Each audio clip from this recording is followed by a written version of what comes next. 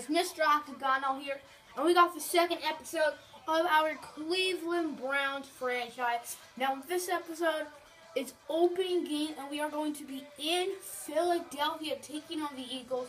And if I could choose one game to win, which who knows how many games we're going to win, probably not many, I would choose this game, and the reason being is we have their first round pick. We might have more picks. So let's get straight into this.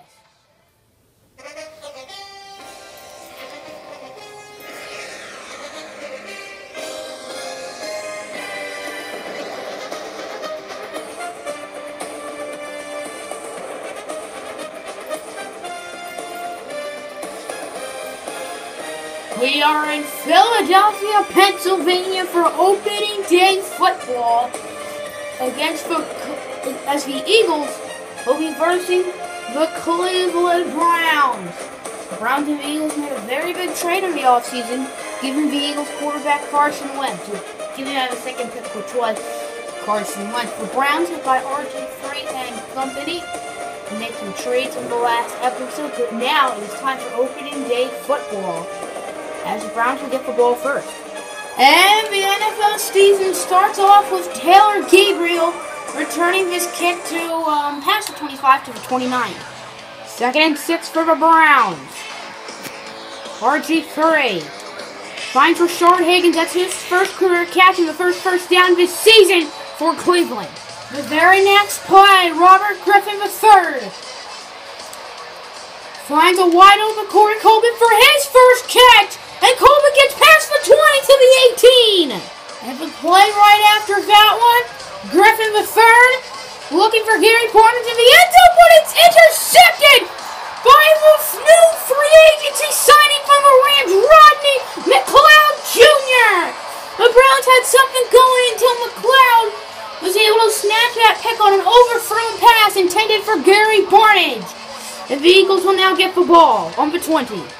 2nd and 16 for the Eagles. This Browns defense has been great so far, but Darren Sproles gets a first down, and more! There goes Darren Sproles all the way to the 41.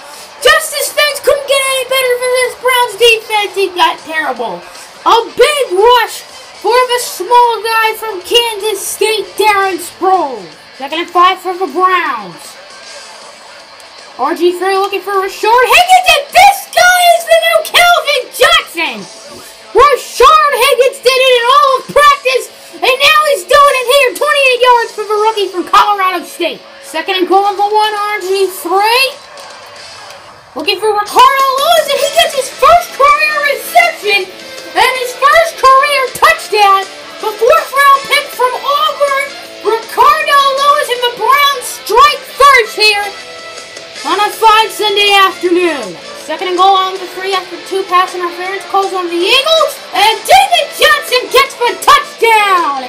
And it's now 12-0 Browns, as they should go for 2 after Travis Coons missed the extra point on the last drive.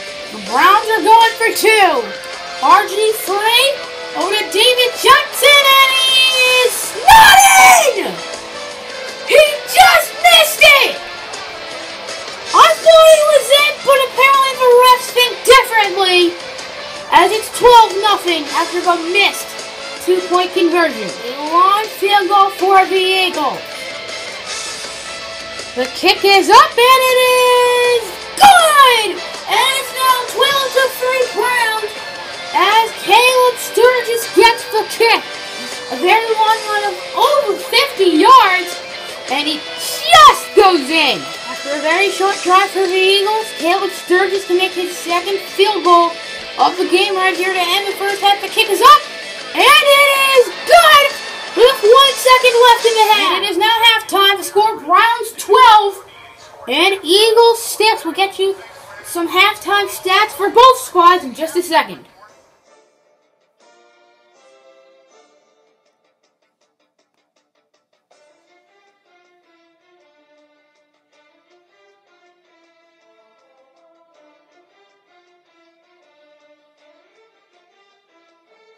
Third and 4 for Cleveland. Robert Griffin III scrambling, looking for Corey Coleman, but it's picked off by Nigel Bradham. The second interception from the Eagles, and the second by a newly acquired player. Bradham was signed from the Buffalo Bills. The young linebacker Nigel Bradham with the interception. 2nd and 13 for the Eagles. Wentz over to Ertz, and he breaks the tackle, and that's a touchdown for the Eagles. And for the first time today, the lead will belong to the home team. As the Eagles tie, it most likely will take the lead of this game as Zach Ertz breaks Jordan Poyer's tackle and gets the touchdown. 3rd and 6 on the 15 for Philadelphia. Wentz finds Ruben Randle at the first down and more. There goes Ruben Randle. And he gets brought down at the 11-yard line. A beautiful play from Wentz to Randle. That's a gain of, I believe, 78 yards. Correct me if I'm wrong in the comments. For Ruben Randle, first down. Here comes out Caleb Sturgis. It's 4th and 4. And a very easy field goal, even easier than an extra point. And the kick, no surprise, is good. And it's now a 4-point game. 1st and 10 for the Browns. RG3. Looking down the field for Gary Barnidge, and he catches it! There goes Gary Barnidge! He breaks 2 tackles! And he gets the touchdown, 82 yards for the veteran tight end, Gary Barnidge! And the Browns have taken the lead! Travis Coons missed the extra point, but the Eagles fumbled it on the kick return, and it's now Browns' ball as of the first play of this new drive. David Jackson gets all the way to the 11. 2nd and 5. On the 5. RG. Over to Rashard Higgins, and he gets his first career touchdown as the Browns have officially taken control of this game. And it's now a 2-possession game. 2nd and 10 for Philadelphia. Wentz. Under pressure. Finds Ruben Randle again, and this time Ruben Randle gets in! 40-yard touchdown, and if the Eagles get the 2-point conversion, this game is tied up! Of course, they're going for 2. Big surprise. Wentz gets sacked on the play by Nate Orchard, and the Browns still have the lead! 1st and 10 on the 3-yard line. Ryan Matthews finds a hole, and Ryan Matthews, who has struggled all day, makes it. Oh no, he breaks Rashad Breeland's tackle! 97-yard touchdown, and the Eagles take the lead! Ryan Matthews with his 30th career rushing touchdown, going for 97 yards! To Matthews breaking Breeland's tackle and getting in the end zone. Now my throat hurts. 2nd and 18 for the Browns after the big touchdown by Matthews. Corey Coleman with a big play, and it's now 3rd and 1. 3rd and 1 for the Browns. RG3. Looking for Ricardo Lewis, who gets the first down after an awful route by the rookie from Auburn to get his 2nd career catch. 1st and 10 on the 40 for Cleveland. Griffin. Launching it down the field for Gary Barnidge, and it's intercepted! This time by Malcolm Jenkins, and the Eagles may have just won this game! 2nd and 10 on the 20. The Browns need 80 yards if they want to win. Over to Coleman, then he fumbles it, and who recovers it? The Eagles do! Both teams had a chance to recover it, and that is how the game ends! And the final score, Eagles 29, Browns 24. The Browns did solid this week. RG3, he threw 3 picks, but he didn't do too bad. David Johnson was bad. Corey Coleman had a solid game, but choking at the last second.